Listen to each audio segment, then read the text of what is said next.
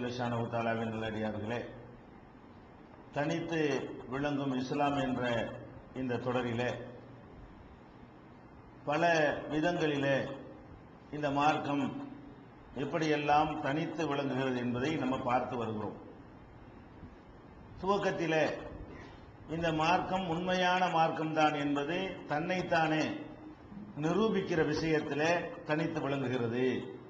நபிகள் நாயகம் ஸல்லல்லாஹு அலைஹி வஸல்லம் உடைய அப்பழுக்கற்ற வாழ்க்கையை கொண்டும் திருமறை குர்ஆனுடைய அறிவுபூர்வமான போதனைகளை கொண்டும் இது தனக்குத்தானே உண்மை என்று நிரூபித்து வருகிறது. அந்த வகையில இந்த மார்க்கம் தனித்து விளங்குகிறது என்று பார்த்தோம். அதே போல மனித குலத்தில் தீர்க்கப்பட முடியாத சமத்துவத்தை, சகோதரத்துவத்தை உருவாக்குவதிலே இந்த மார்க்கம் தனித்து விளங்குகிறது என்று பார்த்தோம். அதே மாதிரி சட்டதிட்டங்கள்ல எல்லாத்திலையும் தலையிட்டு மனிதனுக்கு தீர்வு சொல்ற விஷயத்துல இந்த மார்க்கம் தனித்து விளங்குது என்று பார்த்தோம்.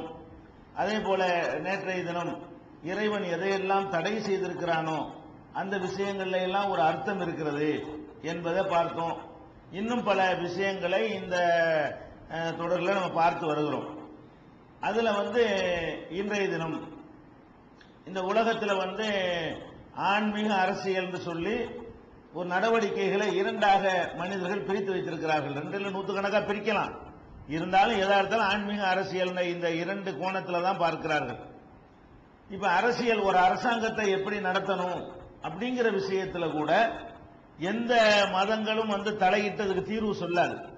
அதாவது எல்லா மதங்கள் சித்தாந்தங்கள் எடுத்துக்கிட்டீங்கன்னு சொன்னா கடவுளை எப்படி வழிபடுறது போறது அந்த மாதிரியான விஷயங்கள் தான் சொல்லப்பட்டிருக்கும்.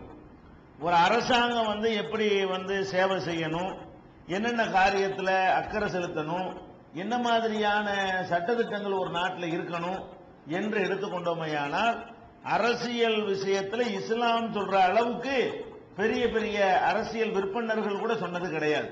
அந்த அளவுக்கு அதுக்குள்ளேயும் தலையிட்டுக்கிட்டு இது இப்படி இருந்தா தான் நல்லா இருக்கும் என்று சொல்லக்கூடிய ஒரு காட்சியை பார்க்கிறோம்.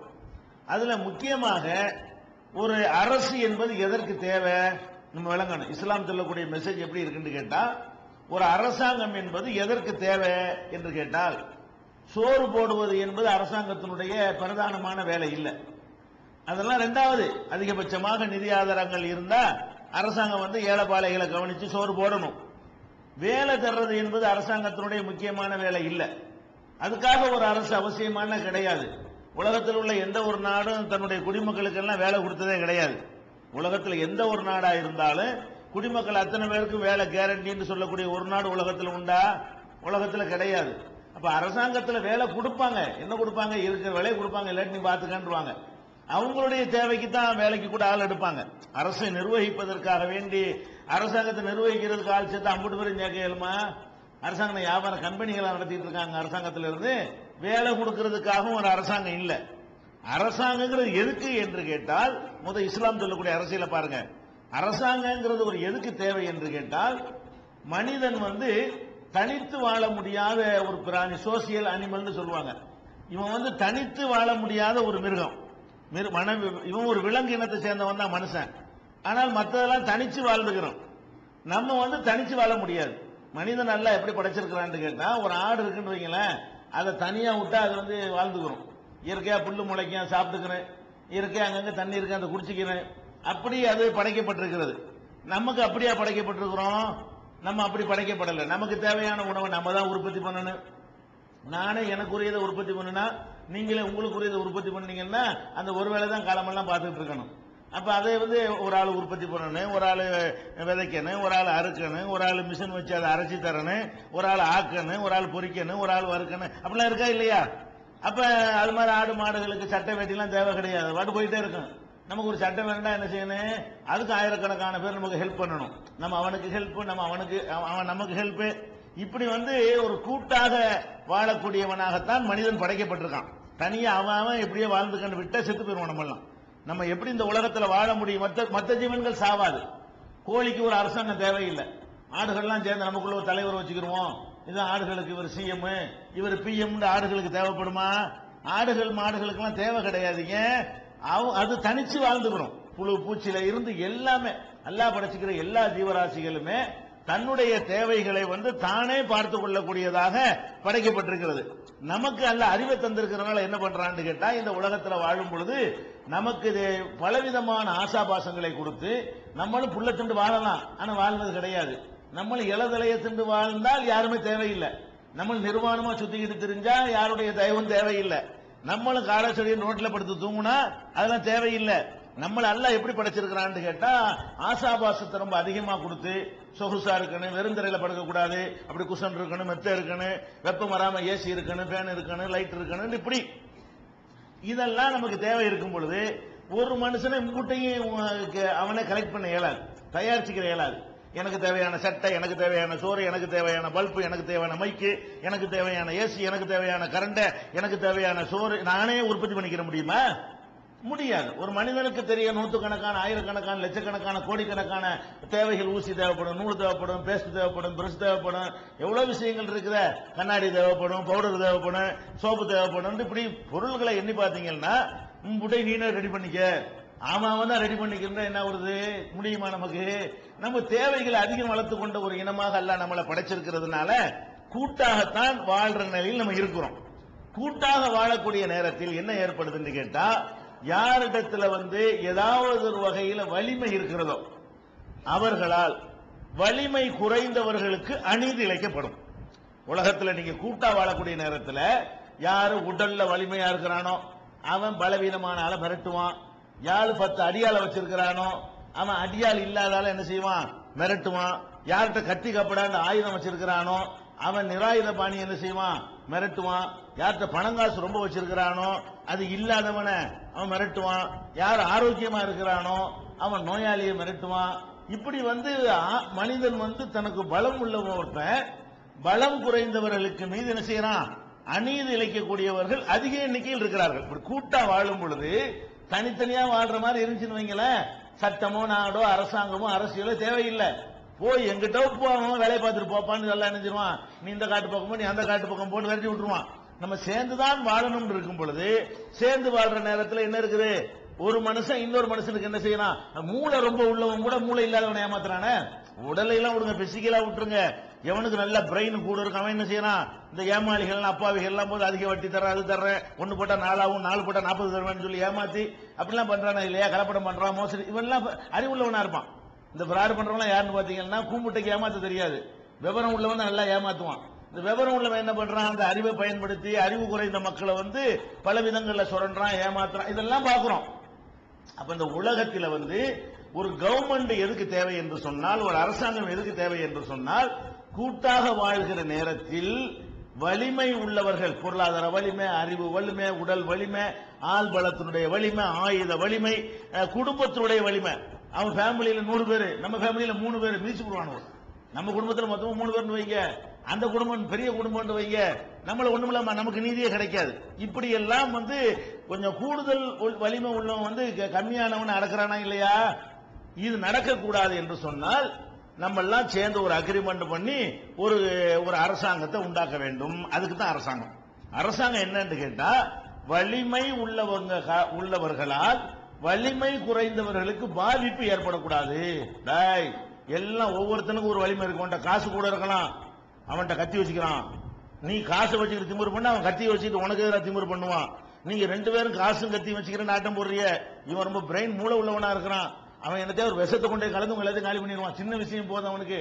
இப்படின்னு சொல்லி எல்லாரும் மீது அநியாயம் செய்ய முடியும். ஒருத்தன்ட்ட ஒரு வலிமை இருந்தா இன்னொரு வலிமை இருக்குமா இல்லையா? அப்ப எல்லாரும் மீது அநியாயம் செய்ய முடியும் பொழுது எல்லாருக்கும் அச்சுறுத்தல் ஏற்படுகிற வகையில எல்லார் பக்கமும் சமமாக கண்ட்ரோல் பண்ணக்கூடிய வகை, லகான் போடக்கூடிய வகையில ஒரு அரசாங்கம் இருப்பது இதுக்கு தான் அரசாங்கம். சோத்துக்கு இல்ல அரசாங்கம். சோறு போட்டதும் இல்லை. உலகத்தில் எந்த ஒரு அரசாங்கமும் மக்களுக்கு சோறு போட்டது இல்லை, வீடு தந்தது இல்லை, வேலை தந்தது இல்லை. ஏதோ அங்க ஒண்ணு இங்க ஒண்ணு வேணுங்கிறவனுக்கு ஒதுக்கி கொடுப்பானே தவிர அத்தனை மக்களுக்கும் தந்த அரசாங்கங்கள் உலகத்தில் கிடையாது, முடியவும் செய்யாது. ஒரு அரசாங்கத்தினால் இவ்வளவு வேலையெல்லாம் செய்ய முடியாது. அப்ப என்னத்துக்கு?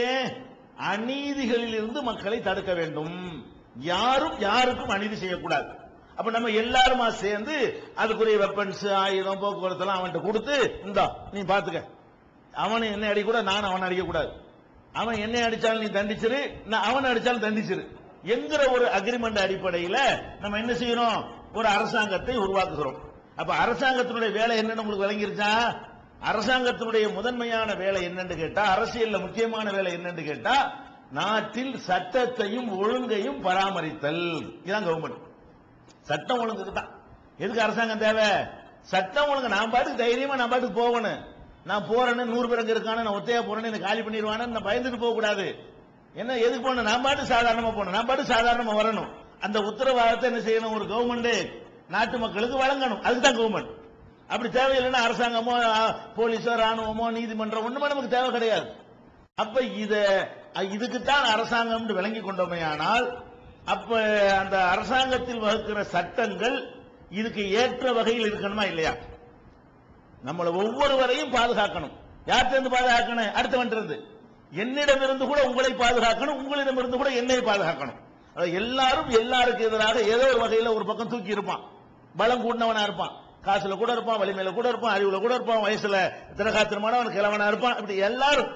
அப்ப எல்லாருமே ஒருத்தன் நினைச்சானே ஆனால் இன்னொருத்தனுக்கு அநியாயம் செய்ய இயலும். எந்த ஒரு மனிதனுக்கும் அவனுடைய கிரவுண்டில் நின்று கொண்டு அநியாயம் செய்ய முடியும். செய்யக்கூடாது. செஞ்சா சீரழிஞ்சு போயிடும். யாரும் நிம்மதியா வாழ முடியாது. இந்த வாழுகிற உலகத்தில் எல்லோரும் நிம்மதியாக வாழ வேண்டும் என்று சொன்னால், அப்ப ஒரு அரசாங்கம் இருந்து என்ன செய்யணும்? இதெல்லாம் கண்காணிடா, நீ பண்ண ஒவ்வொருத்தனையும் பார்த்து எச்சரிக்கணும். ஆவாம லிமிட்டோடு நின்றுக்க. உனக்கு வேண்டியது நீ பார்த்துக்கணுமே தவிர, அடுத்தவன் உரிமை எடுத்த, அடுத்தவனை அடிச்சுன்னா, அடுத்தவனை உதைச்சன்னா, அடுத்தவன் உரிமையை பறிச்சன்னா நான் விட மாட்டேன் என்கிற அளவுல ஒரு எச்சரிக்கை செய்யக்கூடிய பவர் இருக்கணும். ஆனால் இதுதான் அரசாங்கம், இதுக்குத்தான் அரசாங்கம்ங்கிறத எல்லாருமே ஒத்துக்கிறாங்க. பெரிய பெரிய நிபுணர்கள் எல்லாம் ஒத்துக்கிறான். ஒத்துக்கிட்டு அவங்க உருவாக்கி வைத்திருக்கிற சட்டங்கள் அதுக்கு ஏற்றதா இருக்கா? இதுக்குத்தான் அரசாங்கம் எல்லாரும் ஒத்துக்கிறான். சோறு போடுறதுக்கு தான் அரசாங்கம் சொன்னா மாட்டிக்கிறோமா? எங்கடா எனக்கு சோறுன்னு கேட்டுருவாங்க. வீடு கொடுக்கறதுக்கு தான் அரசாங்கம் சொன்னா வீட கூட எனக்கு வீடு இல்ல, இப்ப வீடுதா எப்படி தருவான் அவன்? அதுக்கு அரசாங்கம் இல்லைன்னு அரசியல்வாதிகளுக்கு எல்லாம் தெரியும். அதெல்லாம் கூடுதல், சும்மா சில வாக்குகளை பெறுவதற்காக சும்மா சொல்லலாம், எல்லாருமே சொல்லலாம். அப்ப நம்ம முதல்ல விளங்க வேண்டிய என்னன்னு கேட்டா, அந்த சட்டம் ஒழுங்கை பாதுகாப்பதற்கு தான் அரசாங்கம் என்றால் சட்டங்கள் எப்படி இருக்க வேண்டும்? எப்படி இருக்கணும்? அந்த சட்டம் என்பது அவர்கள் எதற்காக அரசாங்கத்தை உருவாக்கி இருக்கிறார்களோ, உருவாக்கி இருக்கிறோமோ அதை நிறைவேற்றக்கூடியதாக இருக்கணுமா இல்லையா? இருக்க வேண்டும். அப்ப எப்படி இருக்க வேண்டும் என்று சொன்னால், ஒருத்தன் இன்னொருத்தனுக்கு அநியாயம் செய்தால் அவனுக்கு கொடுக்கிற பனிஷ்மெண்ட் அடுத்தவன் அநியாயம் செய்யறதுல இருந்து பயத்தை உண்டாக்கணும். நம்ம கொடுக்கிற தண்டனை எப்படி இருக்கணும்னு கேட்டா, ஒருத்தன் அநியாயம் பண்ணிட்டே இருக்கான், அவனை கூப்பிட்டு தொலைச்சுப்படும் டெய்லி சொல்லிட்டு இருந்தா பாப்பாங்க, ஓ தொலைச்சுப்படுவோன்னு சொல்லுவார், இவ்வளவுதானா? நம்மளும் செய்வோம், நம்மளையும் கூப்பிட்டு தொலைச்சுப்படுவோன்னு சொல்லுவார். அதானது தொலைச்சுப்படுவோன்னு சொன்னா உடனே சரியாயிருமா? தொலைக்கணுமா இல்லையா? தொலைக்கணுமா இல்லையா? ஒருத்தனை தொலைச்சு விட்டாதான் என்ன செய்யும்? அடே நம்மாடியாம நம்மளையும் தொலைச்சு போடுவாங்க. தொலைச்சு போடுவேன்னு சொல்லத்தானே செய்வாங்க இருந்தா எப்படி நாட்டில் சட்டம் உனக்கு காப்பாற்றப்படும்? உனக்கு எதுக்காக வேண்டிய ஆட்சி அதிகாரத்தை தந்திருக்கிறோம்? நாங்கெல்லாம் நம்பி உங்கள்ட்ட எதுக்கு கவர்மெண்ட் ஒப்படைச்சிருக்கிறோம்? எல்லாரும் சேர்ந்து மக்கள் எல்லாம் அதிகார வர்க்கத்தில் எதுக்கு ஒப்படைக்கிறோம்? நாங்க எல்லாரும் நிம்மதியா இருக்கணும். ஒரு சாரார் மட்டும் நிம்மதியா இருக்கக்கூடாது, அனைவரும் நிம்மதியா இருக்க வேண்டும். அப்ப என்ன செய்யணும்? யாரும் யாருக்கும் அநீதி இழைக்க கூடாது, யாரும் யாருடைய உரிமை பறிக்க கூடாது. அப்ப இஸ்லாம் என்ன பண்ணதுன்னு கேட்டா, குற்றங்கள் நடக்கும் பொழுது, அநியாயம் நடக்கும் பொழுது அதுல 2 விஷயங்கள் இஸ்லாம் சொல்லுகிறது. குற்றவாளியை தண்டிக்கணும். என்ன செய்யணும்? குற்றவாளியை தண்டிக்கணும். எதுக்காக தண்டிக்கணும்? குற்றவாளிய 2 நோக்கத்துக்கு தான் தண்டிக்கிறோம். 2 நோக்கம் என்ன? அந்த குற்றவாளிக்கு கொடுக்கிற தண்டனையை பார்த்துவிட்டு மற்றவனுக்கு அந்த குற்றம் செய்யணுங்கிற உணர்வு வரவே கூடாது. எதுக்காக அந்த தண்டனை கொடுக்கிறோம்? அவனுக்கு வரக்கூடாது. ஒருக்கா செஞ்சு விட்டான்னு சொன்னா திருப்பி ஒருக்கா செய்யறதுக்கு அவன் பயப்படணும். அந்த மாதிரி அவனுக்கும் பயம் வர வேண்டும். அந்த செய்தியை கேள்விப்படுகிற அந்த நாட்டில் வாழ்கிற மக்களுக்கும் பயம் வரணும். மாட்டி அவன் போய் அடிச்சு விட்டான், அடிச்சதுக்காக இந்த மாதிரி கடுமையா தண்டனை கொடுத்து விட்டாங்க, நம்ம அடிச்சுண்டு வைங்க, நம்மளுக்கும் அதே தண்டனை கிடைக்கும் அப்படிங்கிற ஒரு பயம் நாட்டு மக்கள் அத்தனை பேருக்கும் வறுமையானால், அந்த ஒரு அடி அடிச்சான அதுதான் கடைசியா இருக்கு, மாதிரி எவன் அடிக்க மாட்டான். வழங்குதா? அதெல்லாம் மறந்து போய் ஒரு 2 வருஷத்துக்கு பிறகு ஒருத்தன் கையை நீட்டுவான். அதுக்கு உரிய பனிஷ்மெண்ட் கொடுத்தா இன்னும் 2 வருஷத்துக்கு நடக்காது. அதெல்லாம் மறந்து போன பிறகு எப்போவாவது நடக்கக்கூடியதாக மாறிவிடும். அப்ப குற்றங்களுக்கு தண்டனை எதுக்கு நம்ம கொடுக்கிறோம் என்று கேட்டால், அந்த தண்டனைகள் அந்த குற்றம் செஞ்சவனுக்கும் தொடர்ந்து செய்யாமல் இருக்கிற வகையில அச்சுறுத்தலை ஏற்படுத்த வேண்டும். மற்றவங்க குற்றம் செய்யாதவர்கள் நம்ம செஞ்சா என்ன செஞ்சிருவாங்க என்கிற எண்ணத்தை உண்டாக்காமல் இருக்க வேண்டும். இது தண்டிக்கப்படுவதுடைய முதல் நோக்கம். இரண்டாவது நோக்கம் என்னவென்றால், இந்த பாதிக்கப்பட்டான் பாருங்க, அந்த பாதிக்கப்பட்டவன் அவன் திருப்தி அடைகிற வகையில் அந்த தண்டனை இருக்க வேண்டும். அவன் திருப்தி அடையலன்னு வைங்க, அவன் என்ன செய்வான், இவங்க கொடுக்கறது 10 இல்லைன்னா நான் 10 அளவு நான் கொடுத்துக்கிறேன்னு கத்தி எடுத்துருவான். இப்ப ஒருத்தனுடைய தகப்பனை கொலை பண்ணி விட்டாங்க. தகப்பனை கொலை பண்ணதுக்காக வேண்டி கோர்ட்ல கொண்டு வச்சு இவருக்கு 10 வருஷம் தண்டனை ஜெயிலுங்கிறாங்க. அதுல அவர் பிறந்த நாள் இவர் பிறந்த நாள் ஒரு 4 வருஷத்தை கழிச்சுட்டு 6 வருஷத்துல வெளியே வர்றான்னு வைங்க. அப்பனை பறி கொடுத்தான். அவன் நினைப்பான், என்னங்கடா இது எங்க அப்பனை பறி கொடுத்தான், 6 வருஷத்துக்கு பிறகு சாதாரண நடமாடிக்கிட்டு இருக்கிறான், எங்க அப்பா உயிர் எனக்கு திரும்ப கிடைக்குமா, அப்ப இது போதுமானதா இல்லைன்னு என்ன செய்யறான், ஜெயில இருந்து விடுதலை வருவான்ல அங்க வச்சு முடிச்சிடறான். இவன் யாரு, அப்பனை பறி கொடுத்தவன் பார்த்துக்கிட்டே இருக்கிறான், நீ வெளியே வா பாத்துக்கிறேன், நீ ஏன் வெளியே வா பாத்துக்கிறேன், எதுக்கு இதை செய்யறான்? பெரும்பாலான கொலைகள் கோர்ட் வாசல் எதுக்கு நடக்குது? பெரும்பாலான கொலைகள் கையெழுத்து போட போகும்போது கண்டிஷன் பெயில இருக்கும்போது எதுக்கு நடக்குது? இங்க தண்டனை பத்தல. எப்படி பத்தலன்னா எப்படி இருக்கனே, பாதிக்கப்படுறான் பாருங்க, அவன் உணர்வுகளுக்கு ஒத்தடம் கொடுக்கிற வகையில் அது இருக்க வேண்டும். சரியா கொடுத்தாங்க போதும், நான் ஆயுதத்துக்கு தேவையே இல்லை, நான் கத்தி எடுக்க வேண்டிய தேவையே இல்லை, இந்த அரசாங்கம் அதை பார்த்துக்கணும் அப்படிங்கிற மன நிறைவு. ஒண்ணு குற்றவாளிகளுக்கு அச்சுறுத்தல் பயம் ஏற்பட வேண்டும். இரண்டாவது, அந்த குற்றவாளியால் பாதிக்கப்பட்டான அவனுக்கு மனசு நிறையணும், குளிரணும். போன அப்பன் திருப்பி கிடைக்காட்டாலும் என்ன செய்யணும், நமக்கு மன நிறைஞ்சிருச்சு, கொடுத்தது சரியா கொடுத்தாங்க அப்படிங்கணுமா இல்ல தண்டனை. இதான் இத விளங்காம சட்டம் உலகம் பூரா நீங்க பாத்தீங்கன்னா சட்டங்களை எப்படி வகுத்து வச்சிருக்கிறாங்கன்னு கேட்டா, பாதிக்கப்பட்டவன கணக்கில் எடுத்துக்கொள்ளவே மாட்டேங்கிறாங்க. ஒரு ஏசி ரூம்ல 10 பேர் இப்ப சட்டம் படிச்சவங்க உட்கார்ந்துக்கிறாங்க. அவங்க உட்கார்ந்துக்கிட்டு அவன் அடி வாங்கியிருக்க மாட்டான், உத வாங்கியிருக்க மாட்டான், அவனை எவனு நெருங்க இயலாது. ஒரு அப்பனை பறி கொடுத்தா அதனுடைய உணர்வு எப்படி இருக்கும், புருஷனை பறி கொடுத்த பொண்டாட்டியுடைய உணர்வு எப்படி இருக்கும், பொண்டாட்டியை பறி கொடுத்த புருஷனுடைய உணர்வு எப்படி இருக்கும், இதையெல்லாம் அனுபவபூர்வமா விளங்க மாட்டான். அவன் பாட்டி ஏசியில் உட்கார்ந்துக்கிட்டு இதுக்கு இது அதுக்கு அது சட்டத்தை எழுதி விட்டு போயிடுவாங்க. இப்படி எழுதுறதுனாலதான் இந்த சட்டங்கள் எல்லாம் தடவி கொடுக்கிற மாதிரி வருடி கொடுக்கிற மாதிரி இருக்கே தவிர அச்சுறுத்தல் ஏற்படுத்துற மாதிரி இல்ல. இஸ்லாம் என்ன பண்ணுதுன்னு கேட்டா, ஒரு கவர்மெண்ட் எதுக்கு தேவையோ அதை நிறைவு செய்யற வகையில சவுக்கையை தூக்குது இஸ்லாம்.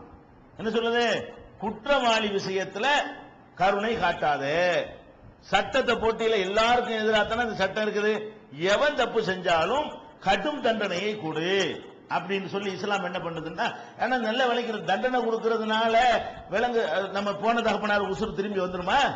எதுக்கு தண்டனை கொடுக்கிறோம்? அவனுக்கு பயம் வரணும், எனக்கு மனம் குளிரணும், இதான் மேட்ரு.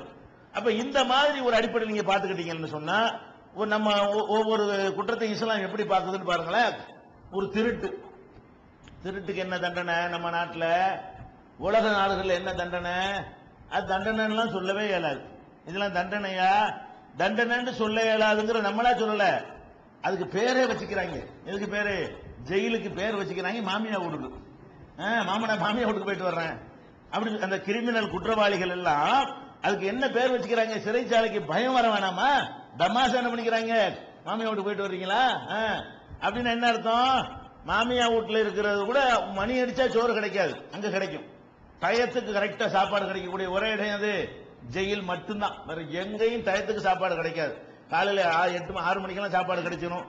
அது மாதிரி நைட்டு 6 மணிக்கு நைட் சாப்பாடு கிடைச்சு போயிடும். 12 மணிக்கெல்லாம் பகல் சாப்பாடு ஒடியாந்துடும். அந்த மாதிரி எல்லாம் சிஸ்டமேட்டிக்கா என்ன இருக்குது, உழைக்காம நமக்கு சாப்பாடு கிடைச்சிக்கிட்டே இருக்குது. அது மாதிரி இன்னும் நிறைய வசதிகள், வாரத்துக்கு ஒரு சினிமா, அதுக்கப்புறம் போர்வை, ஜம்காலண்டு, சுண்டல், என்ன எல்லாமே கிடைக்கும், என்ன வேண்டாலும் கிடைக்கும். விளங்குதா? கொஞ்சம் காசு பணம் வச்சுக்கிறவனா இருந்தா அங்க ஒரு செட்டப் பண்ணிட்டு வெளியே கூட வந்துட்டு உள்ள போயிடலாம், எல்லாமே பண்ணிக்கலாம்.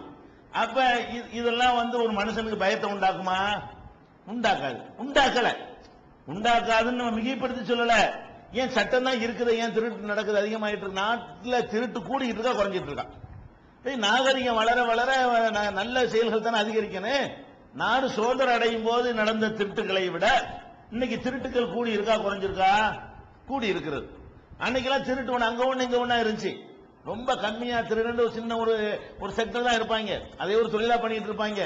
இப்ப எல்லாரும் திருடுறான், படிச்சவன் அவன் எல்லா பேரும் என்ன செய்யறான், திருடுறவன் எண்ணிக்கை அதிகமாயிடுச்சு. ஏன் அதிகமாயிடுச்சு?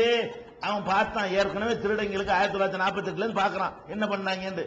பார்த்துட்டு நம்மளும் போனா திருடன் ஆகிடலாமே, கஷ்டப்படாம சோறு கிடைக்குமே, புடிச்சா கூட என்ன 3 மாசம் 6 மாசம் 1 வருஷம் சோத்து கேரண்டியா போயிடுதுல. நம்ம திருடும் போது கையங்காலமா பிடிச்சிட்டாங்கன்னு சொன்னா அப்ப என்ன நடக்கும்? 6 மாசம் சம்பாதிக்க வேண்டியது இல்ல, ஜெயில சோறு கன்ஃபார்ம் முடிஞ்சு வச்சுல. 1 வருஷத்துக்கு சோறு கன்ஃபார்மா போகுதுல. அப்ப திருடுவான்ல, பசிக்கு திருடும்போது என்ன செய்வான்?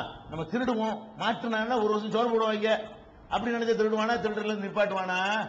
அதான் நடக்குது. நீ பேப்பர்ல பாத்தீங்கன்னா 50 தடவை திருடியவர் மீண்டும் கைது, 74 தடவை கைது செய்யப்பட்டவர் மீண்டும் கைது வருதா இல்லையா? 70 தடவை திருடியவர் மீண்டும் கைதான். அப்ப 70 தடவை பிடிச்சி உள்ள போட்டுருக்காங்க. அவனுக்கு ஒரு இந்த தண்டனை ஒரு திருத்தத்தையும் பயத்தையும் உண்டாக்கல. 71வது தடவை திருடுறான்டா என்ன அர்த்தம்? 70 ரெக்கார்ட்ல உள்ளதுதான், அன்றிக்கார்ட நிறைய திருடிருப்பான். இந்த 70 தடவை திருடினவன் மீண்டும் கைதுங்கிறான 70 தடவை போலீஸ்ல மாட்டிருக்கிறான் அர்த்தம். மாட்டாம 700 தடவை திருடிருப்பான். அதெல்லாம் வேணாம், விட்டுருங்க. 70 தடவை நீ மாட்டிருக்கிறீங்களா, 70 தடவை பிடிச்சிருக்கிறீங்களா, 70 தடவை ஜெயில அடைச்சிருக்கிறீங்களா, 71வது தடவை ஏன் திருடுறான்?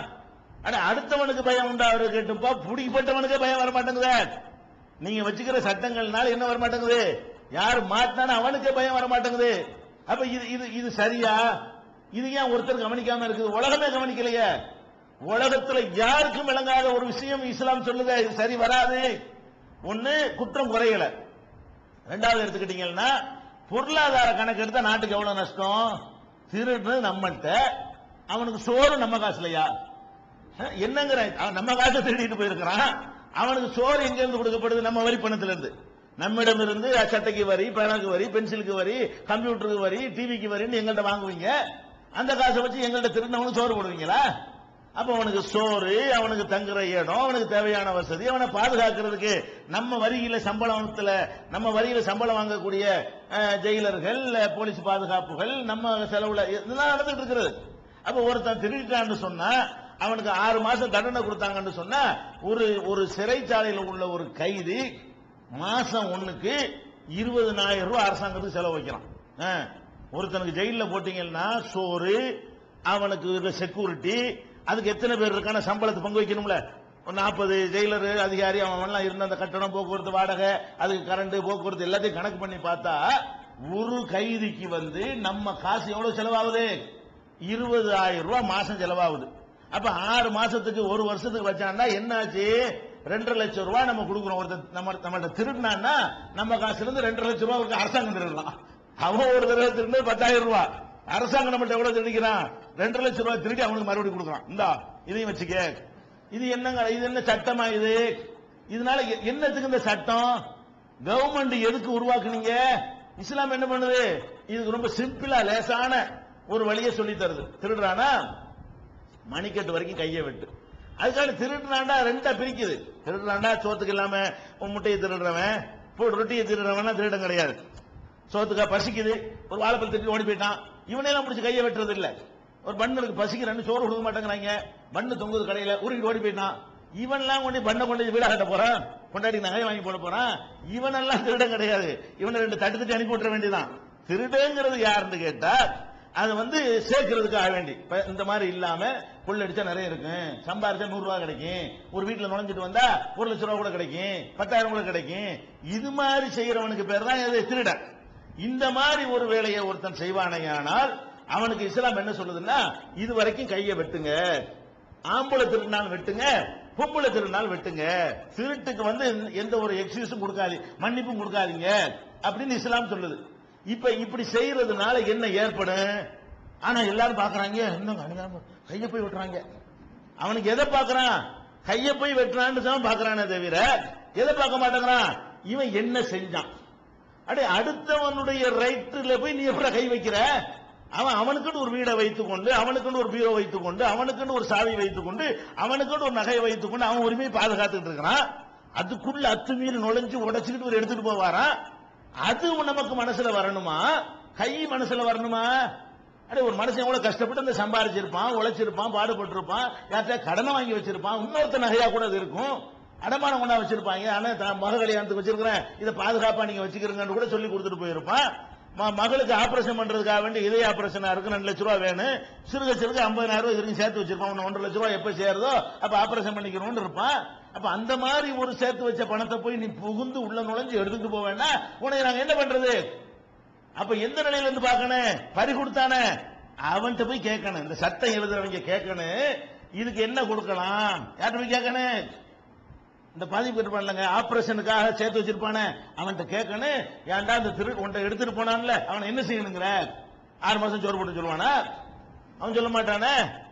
பொண்டாட்டி ஆஸ்பத்திரியில் சேர்த்து போட்டு கடன் வாங்கிட்டு வருவான், பிப்பேர் அடிச்சு ஓடி போயிருவான். அவன்கிட்ட போய் கேளு என்ன செய்யணும்னு. திருடனை என்ன செய்யணும்? யார்கிட்ட கேட்கணும்? திருட்டு கொடுத்தவன்ட்ட கேளு. இவன் என்ன பண்றான்? திருட்டு கொடுக்காம திருட்டு கொடுக்க முடியாத இடத்துல உட்கார்ந்துக்கிட்டு பேப்பர்ல சட்டம் எழுதுறான். இதனால என்ன நன்மை? ஒழிய மாட்டேங்குது. அப்ப இஸ்லாம் என்ன பார்க்க சொல்லுது? நீ எதுக்கு அதை பாக்குற?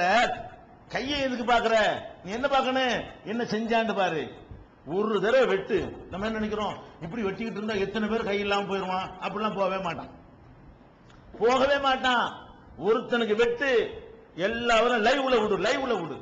நாட்டில் உள்ள எல்லா தொலைக்காட்சியும் நினைச்சேனே இத்தனை மணிக்கு கை வெட்ட போகிறோம், அதை எல்லாரும் பாருங்கள் சொல்லி அனைத்து தொலைக்காட்சியிலையும் நேரடி ஒளிபரப்புல விடு. எல்லாரும் அதெல்லாம் நிப்பான், ரிமோட்டை மாத்திருவான். இந்த மாதிரி பாக்குற ருசியா இருக்கு எல்லாத்துக்கும். அது என்ன செய்வான்? அப்படியே அங்க வந்துருவான். சீரியல் கிரியல் எல்லாமே போயிடும். எல்லாம் அதை பார்ப்பான். வெட்டி சொக்குன்னு உழுவுற பார்த்தோம்னா திருடுனா நமக்கும் போயிடும். அப்ப கைகள் அந்த ஒரு கை தான் வெட்டப்படும். ஒருத்தனுக்கு வெட்டி அதை பப்ளிஷ் பண்ணினால் 2 வருஷத்துக்கு 3 வருஷத்துக்கு எவனை வெட்ட வேண்டிய நிலை வராது. கொஞ்சம் நாளைக்கு பிறகு என்ன செய்யலாம்? மறந்துடும். டிவியில நிகழ்ச்சி மறந்து போயிரும்ல, அப்ப லேசா ஒருத்தன் மறுபடியும் ஆரம்பிக்கும். ஒரு வெட்டு அடுத்தவனை வெட்டு. அப்ப இப்படி செய்யறதுனால ஜெயில வைக்கிற பொருளாதார செலவு இல்ல, நம்ம வரிப்பணத்திலிருந்து சோறு கொடுக்கிற விஷயம் இல்ல. போகும்போது தப்பிச்சு ஓடி போயிடுறாங்கல்ல, ஜெயில இருந்து கோர்ட்டு கூட்டிட்டு வருவாங்க, போலீஸ் அல்வா கொடுத்து தப்பிச்சு ஓடி போயிடுறான். அப்புறம் அவனை தேடுவதற்கு செலவு கொண்டு அது 1 லட்சம் 2 லட்சம் செலவு இருக்கு. இந்த தலைக்கு 2 லட்சம் பிடிச்சு தருவவர்களுக்குங்கிறான். இதெல்லாம் நமக்கு தேவையா? கூப்பிட்டியா, புடிச்சியா, நிரூபிச்சியா, வெட்டுனியா, அனுப்பிடுப்போம். இப்ப என்னவாயிரும்? இது ரொம்ப ஈஸி. பாதிக்கப்பட்ட மனம் குளிர்ந்தோம். இப்படி செஞ்சவனுக்கு இதான் சரி. இவ்வளவு அநியாயம் பண்ணல, நான் எவ்வளவு கஷ்டப்பட்டு அடுத்த ரூபாய் தான் வாங்கி வச்சிருந்தேன், மக கல்யாணத்துக்கு தானே வச்சிருந்தேன், மருத்துவத்துக்கு தானே வச்சிருந்தேன், கஷ்டப்பட்டு ஒரு வீடு வாங்கலாம் தானே வச்சிருந்தேன், இந்த குடிசைக்கு ஓடு மேயலாம் தானே வச்சிருந்தேன், மழை காலத்தில் அதை செய்யலாம் தானே வச்சிருந்தேன், ஒரு ஃபேன் வாங்கத்தானே வச்சிருந்தேன், ஒரு பிரிட்ஜ் வாங்கி ஆசையா இருக்கலாம் தானே. அப்படி நினைப்பானே இல்லையா? அப்ப அவன் மனசு இப்ப என்ன செய்யும்? குளிரும். நல்லா செஞ்சாங்க, இப்படி ஒரு அரசாங்கம் தேவை அப்படின்னு நம்ம வரி காசு மிச்சமாவுமே. சிறைச்சாலைகள் வகையில செலவு செய்யற பொருளாதார ரீதியாக நாடு முன்னேறுமே. அப்ப அந்த மாதிரி இஸ்லாம் என்ன பண்ணுது என்று கேட்டா, குற்றங்களுக்கு தண்டனை திருட்டுக்கு கையை வெட்டு. இன்னொன்னு நீங்க பார்க்கலாம், ரயில்வே ஸ்டேஷன் எல்லாம் போனீங்கன்னு வைங்களேன், அங்கெல்லாம் எழுதி போட்டிருப்பாங்க, யாரு இந்த கேஸ்ல மாட்டினவங்க எல்லாம் படம் எடுத்து ஸ்டாம்பு சைஸ்ல அங்கங்க வச்சு இவர்கள் இங்க இருக்கிறார்களா, யாரு அதான் நீங்க ஜாக்கிரதையா இருந்துக்கிறீங்கன்னு சொல்றாங்களா. அப்படி இந்த திருடங்க படத்தையெல்லாம் அப்படி போட்டு என்ன செய்வான்? ரயில்வே ஸ்டேஷன், பஸ் ஸ்டாண்டு அங்க எல்லாம் பார்த்தா படம் போட்டுருப்பான். 300 பேர் இருக்கும். இந்த 300 பேரையும் நம்ம ஞாபகம் வச்சுக்கணும். இவன் இருக்கிறான் பக்கத்துல உட்கார்ந்துக்கிட்டு இப்படி ஊத்து இது என்னங்கடா இது படத்துல இருந்து நன்மை? ஒரே ஒருத்தர் இருந்தா இவனை பார்த்து கவனமா இருந்துக்கிறேன்னு சொன்னா ஒரு அர்த்தம் இருக்குது. 300 பேர் படத்தை போட்டுவிட்டு இவர்கள் ஜாக்கிரதையா இருக்கீங்கன்னா இவ்வளவு இப்படி கம்பேர் பண்ணி பார்த்துட்டா இருக்க முடியும் ஒருத்தனுக்கு. அந்த படத்தை வச்சுக்கிட்டு ஸ்டாம்ப் சைஸ் போட்டா வச்சுக்கிட்டு இவன் தான் ஆளு கரெக்டா ஐடென்டி பண்ண முடியுமா? கணிக்க கூட என்ன நன்மை இதுக்கு? நீ இப்படி எல்லாம் போடுறதுனால எல்லாம் திருடர்கள் இருந்து அவங்க கேர்ஃபுல்லா இருக்க முடியுமா? கவனமா இருக்க முடியுமா? இப்படி இருந்தா பக்கத்துல உட்கார்ந்து தெரிஞ்சிடும். மேப்படி எனக்கு கையே இல்ல, நம்ம பக்கத்துல உட்கார்ந்தாண்டு வைக்க இது இருக்காதா? இவர்களை பார்த்து ஜாக்கிரதையா இருந்து கொள்ள அதே சொல்லுத. அவனே சொல்றானே நான் திருடன், இப்படி இருந்தா என்ன விளைக்கிறேன், நான் ஒரு திருடன்பா கவனமா இருந்துக்கண்டு அவனையே சொல்ல வைக்குதா இல்லையா? இது எவ்வளவு ஈஸி மக்களுக்கு. கேர்ஃபுல்லா இருக்கிறதுக்கு இவங்க சொல்ற வழி என்ன, இஸ்லாம் சொல்ற வழி என்ன? அப்ப நம்மளை எப்படி பாதுகாக்குதுன்னு பாத்தீங்களா? ஏன் இந்த சட்டத்தை கொண்டு வரல உங்களுக்கு என்ன தயக்கம்? இதை உலகம் பூரா சட்டமாக்கல என்ன இடைஞ்சல்? இன்னைக்கு இந்த மாதிரி தண்டனை கொடுத்து உலக நாடுகள்ல இஸ்லாமிய நாடுகள்ல திருட்டு குற்றம் குறைவா இல்லைன்னு சொல்ல இயலாது, குறைவா இருக்கிறது. அந்த குறைவாவும் இல்லாம இருக்கணும், ஒழுங்கா அவங்க நடைமுறைப்படுத்துறது இல்ல. இன்னும் கொஞ்சம் கேர்ஃபுல்லா அங்க லஞ்சங்கள் கீழே உள்ள அவன் லஞ்சத்தை வாங்கி என்ன செய்யறான், சில பேரை தப்பிக்க விடுற காரணத்தினால கொஞ்சம் கொஞ்சம் நடந்து கொண்டிருக்கிறது.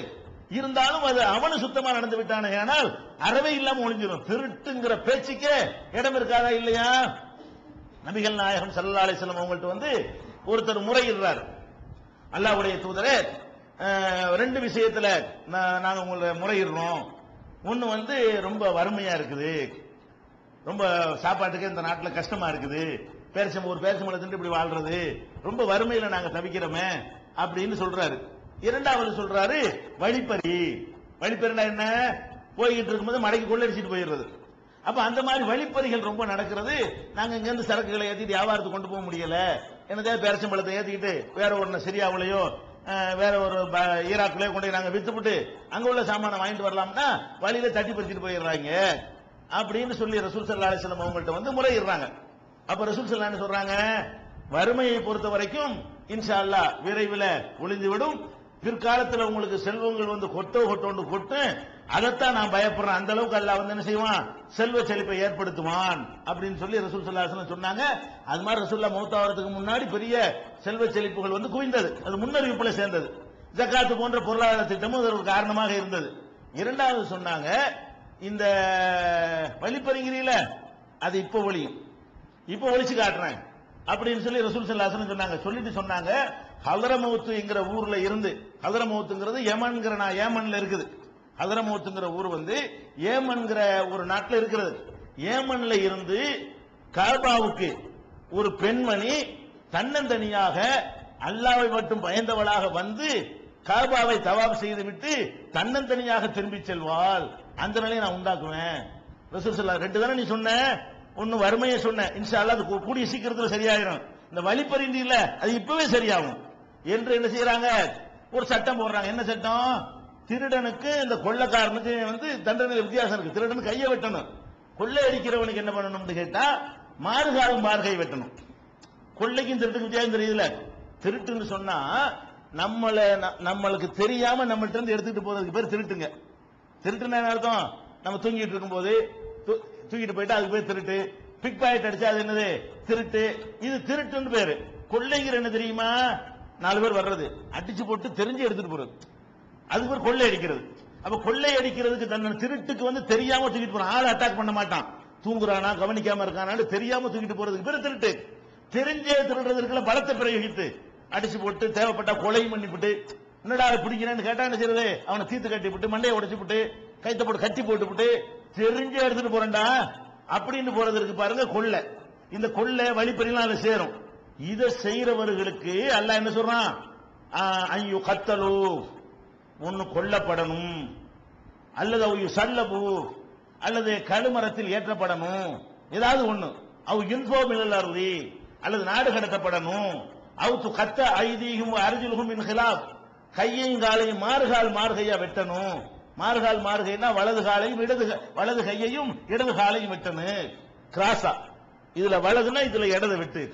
ஒரு பக்கம் வெட்டினா கூட பேலன்ஸ் நின்றுவாங்க வேண்டி, இங்கிட்டு வலதை வெட்டினா அங்கிட்டு இடதை வெட்டு, இது கொள்ளையடிச்சதுக்காக வேண்டி இந்த மாதிரி ஒரு சட்டத்தை கொண்டு வந்த பிறகு ரசூல் ஸல்லல்லாஹு அலைஹி வஸல்லம் சொன்னபடி ஏற்பட்டுச்சா இல்லையா? ரசூல் ஸல்லல்லாஹு அலைஹி வஸல்லம் ஹயாத்திலேயே யாரும் தன்னந்தனியாக கூட பிரயாணம் பண்ணி போவாங்க. கைய வச்சு அவ்வளவுதான் புடிச்சுக்கிட்டு வந்தாங்கன்னு வையி போச்சு, மாறுகை தான். அந்த மாதிரி ஒரு பயத்தை உண்டாக்கின பிறகு வழிப்பறி அன்னைக்கு முழுசாக ஒழிக்கப்பட்டுச்சு. நபிகள் நாயகம் ஸல்லல்லாஹு அலைஹி வஸல்லம் வாழுகிற காலத்திலேயே அந்த திருட்டுடைய ஒரு வகையாக இருக்கிற வழிப்பறி ஒழித்து கட்டப்படுச்சா இல்லையா? அப்ப நம்ம என்ன பாக்குறோம்னு கேட்டா, எந்த ஒரு குற்றத்துக்கு தண்டனை கொடுக்கிறதா இருந்தாலும் அது எப்படி கொடுக்கணும்? அவனுக்கும் பயம் வரணும், இவனுக்கும் மன நிறைவு அடையணும். அப்ப நாடு சுபிச்சமாயிடும். நாட்டில் எவனுக்கும் நம்ம தப்பு செய்யணுங்கிற எண்ணமே வராது. அவன் அடுத்தவன் நம்ம தப்பு செஞ்சா நம்மளும் செய்யணும் ஒரு உந்துதல் வருது. இது ஒரு விஷயம். அதே மாதிரி கொலை, ஒரு உயிரை எடுக்கிறதுக்கு கொஞ்சம் கூட 100 ரூபாய்க்கு எடுக்கிறாங்க. எந்த அளவுக்கு ஆயிடுச்சுன்னு சொன்னா, என்னை ஒருத்தன் கொலை வருவான், அவனுக்கு எனக்கு எந்த பகையும் இருக்காது, அவன் என்னை பார்த்து கூட இருக்க மாட்டான், நான் நல்லவனா கெட்டவனான்னு கூட தெரியாது. நீங்க 1 லட்ச ரூபாய் கொடுத்து உன்னை தலையை எடுத்துருவாங்க, எடுத்து வந்துருவாங்க. அவன் யாரு? நான் என்னடா உனக்கு என்னடா செஞ்சேன், உனக்கு எனக்கு என்ன, அதெல்லாம் கொடுத்துக்கிற காசு 50,000 ரூபாய்க்கு தலை, 20,000 ரூபாய்க்கு காலுன்னு ரேட் வச்சுக்கிறாங்க, கசாப்பு கட்டில் வைக்கிற மாதிரி. அதுக்கெல்லாம் ஆளுக்கு இருக்கிறது. அப்ப இந்த காசை கொடுத்தவன தலையை வெட்டிட்டு போறான், காலை வெட்டிட்டு போறான். இந்த மாதிரி எல்லாம் ஒரு அற்பமான காசுகளுக்கெல்லாம் என்ன செய்யுது? கொலை நடக்கிறத பாக்குறோம். அதே மாதிரி ரோட்ல குடிச்சிட்டு ஒரு பீடி தகராறுல எல்லாம் கொலை நடந்துரும். பீடிக்கு நெருப்பு காப்பான், நீ நெருப்பு அப்படித்தான் காப்பேன் அப்படிமா, இப்படியே வாய் தடிச்சு போய் கத்திட்டு சொல்லிடுவான். என்ன கடைசியில பார்த்தா பீடிக்கு நெருப்பு கட்டிருப்பான். பீடியை வச்சுக்கிட்டு கொஞ்சம் தீப்பட்டி இருக்குமான்னு கேட்டதுல வந்த தகராறு எங்க போய் முடிஞ்சினேன்? அவன் மாதிரி கத்திட்டு சொல்லிடுறான். ஏன் கத்திட்டு சொல்லுவானா? என்ன பண்ணுவிய, எதுக்கு சொல்லுவான்? அட நாங்க கொலை பண்ணா என்னடா பண்ணுவீங்க நீங்க? புடிச்சிட்டு போய் ஜெயில போடுவீங்க. ஜெயில போட்டோன்னு என்ன செய்வோம்? எங்களை உசுரோட விட்டுருவீங்கிறதுனால எவனும் எங்களுக்கு எதிராக சாட்சி சொல்ல வருவானா? தீர்த்து கட்டினோட சாட்சி சொல்லுவான். இவனை நிரூபிச்சிட்டோம்னு சொன்னா ஆள் வரப்போறது இல்லைன்னு தைரியமா சாட்சி சொல்லுவான். அப்ப எப்ப சொல்ல மாட்டான்? அவன் என்ன நினைக்கிறான்? டேய் தொலைச்சிடும் வெளியே வரப்போறான்னு பாத்துக்க. என்ன செய்வீங்க? 10 வருஷம் கொடுப்பீங்க, 14 வருஷம் ஆயுள் நினைப்பீங்க. அதுக்கப்புறம் வருவான்ல அவன். நம்மள ஏற்கனவே கொலை செஞ்சவன் அந்த சாட்சி சொன்னோடனே கொலை பண்ணிடுவான. அப்ப இந்த குற்றங்களை முதல்ல நிரூபிக்க முடியாது. நீங்க அந்த கொலைங்கிற ஒரு சட்டத்தை கொண்டு வரலை என்று சொன்னால், கொலை செஞ்சவனுக்கு மரண தண்டனை தான் அப்படிங்கிற சட்டம் கொண்டு வரல என்று சொன்னா முதல் இடைஞ்சல் என்ன வரும்? கொலையை நிரூபிக்க இயலாது. அவன் கொலை செய்தவன் இவனை கொலை செய்ய எவ்வளவு நேரம் ஆகும்? கொலையை செய்யாட்டா கூட அவன் செஞ்சிருவான்னு பயப்படுவோமா இல்லையா? எல்லாரும் அவன மாதிரியே நம்ம இருப்போம். எல்லா மனிதன் அந்த மாதிரி தைரியசாலியாவா இருப்பான். நம்ம என்ன நினைப்போம்? மாடி இவன் தான் கொலை செஞ்சார், நம்ம போய் கோர்ட்ல சொன்னோன்னு வைங்க, நம்மளை தீர்த்து போடுவாங்க அப்படின்ற ஒரு பயம் வருமா இல்லையா? அப்ப அதுல ஒரு அநியாயம் இருக்கிறது. அடுத்து என்ன? அந்த கொலை செய்யப்பட்டவன் இருக்கான அவனுடைய குடும்பத்தார் நிலையிலிருந்து பாருங்க, அவங்களுக்கு எவ்வளவு இழப்பு, எவ்வளவு பாதிப்பு. அவங்களுக்கு இவங்க பிடிச்சி 10 வருஷம் ஜெயில போடுவது அவங்களுக்கு குளிர்ச்சி ஏற்படுத்துமா? 10 வருஷம் அவனை வெளியே விடுறது மனநறிவு அடைஞ்சிருவாங்களா? அடைய மாட்டாங்க. அப்ப இஸ்லாம் என்ன பண்ணுது? கொலைக்கு கொலை தான். கொலைன்னா நீங்க கொலை அரசாங்கம், கொலைக்கு மரண தண்டனை. எப்படி வைங்களா? கொலைக்கு கொலைன்னு வேற இடத்துல போயிடும். கொலைக்கு கொலை இல்ல, கொலைக்கு மரண தண்டனை. ஒரு கவர்மெண்ட் என்ன பண்ணணும்னா, கொலைங்கிற குற்றம் நடக்குமையானால் அதுக்கு அரசாங்கம் கொடுக்க வேண்டிய தண்டனை மரண தண்டனை தான். இதுலயும் இறக்கப்படுறாங்க. என்னது பாருங்க, ஒரு உயிரை போய் அவன் உயிர் எடுத்து தெரிய மாட்டேங்குது. அவன் யார் எடுக்கிறான்? சும்மா அப்பாவே அவன் அல்லாண்டு அவன் வேலையை பார்த்துட்டு இருந்தான். அவனை போய் தலையை எடுத்துட்டு வந்திருக்கான் இவன் தலையை எடுக்க சொல்லும் போது மட்டும் உயிரை எடுக்கலாமா? இது மனிதாபிமானமா? இப்படி எல்லாம் செய்வதற்கு மனசை இழந்திருக்கிறதா? யாருக்கு பேசுறாங்க? இவன் உயிரை எடுத்தவனுக்கு ரெக்கமெண்ட் பண்ணி பேசுறான. உங்க அப்பனை கொலை பண்ணிருந்தா பேசுவியா? இந்த மரண தண்டனை வேணாங்கிறவட்டெல்லாம் போய் கேளுங்க. ஏண்டா கொலை செஞ்சது மௌனா இருந்தா அந்த கேட்கணும். மரண தண்டனை வேணான்னு சொல்றானே, இந்த மரண தண்டனை வேணாங்கிற ஆள்கிட்ட என்ன செய்யணும்?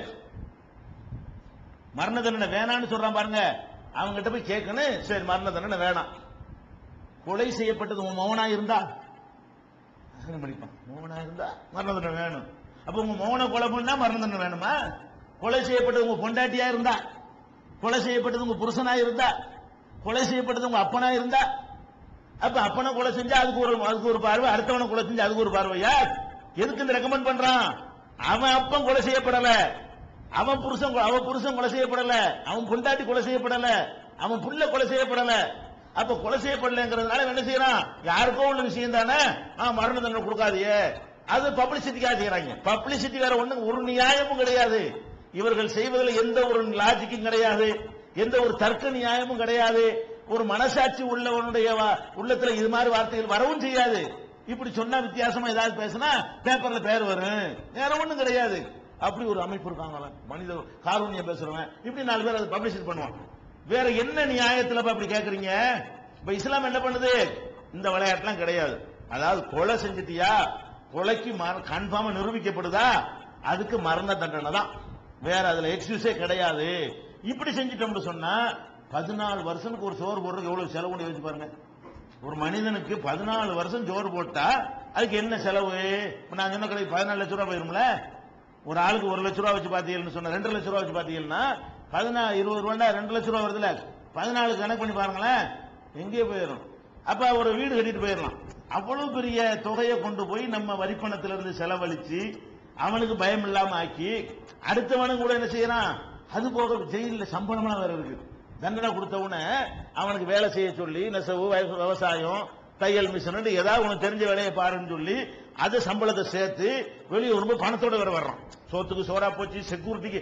இவனுக்கு செக்யூரிட்டி தான் அதுல என்னது? வெளியிருந்தா கொண்டு விடுவாங்க, உள்ளுக்குள்ள கொண்டு வச்சு அவனுக்கு பாதுகாப்பும் கொடுத்து அவனுக்கு சோறும் போட்டு அவனுக்கு சம்பளமும் போட்டு எல்லா வசதியும் செஞ்சு கொடுத்துட்டு இப்ப ஏன் கொலை நடக்காது? எல்லாருக்கும் பயம் வரணும், எனக்கு வரணும், அவனுக்கு வரணும். இவன் பண்ண கூட நாளைக்கு இன்னொருத்தன் கொள்வானா இல்லையா? நம்ம அனைவருக்கும் பாதுகாப்பு என்ன? நம்ம எல்லாரும் சேர்ந்து இந்த குற்றத்துக்கு இதான் தண்டனைன்னு ஒரு முடிவு எடுத்துக்கொண்டோமையானால் கொலை நடக்காது. அல்லாஹ் எப்படி சொல்றான் குர்ஆன்ல என்று கேட்டா, வித்தியாசமான வார்த்தை. அல்லாஹ் குர்ஆன்ல போற வார்த்தையை பார்த்தா ஆச்சரியமா இருக்கும். வலக்கும் ஃபில் கிஸாஸி ஹயாத் யா உலில் அல்பாப், அறிவுடைய மக்களே இந்த பழிக்கு பழி கொலைக்கு கொலை என்று தண்டனை இருக்கிறதே, இதுல உங்கள் உயிருக்கு உத்தரவாதம் இருக்கு, உயிரை எடுக்கணும்னு நினைக்கிறான்.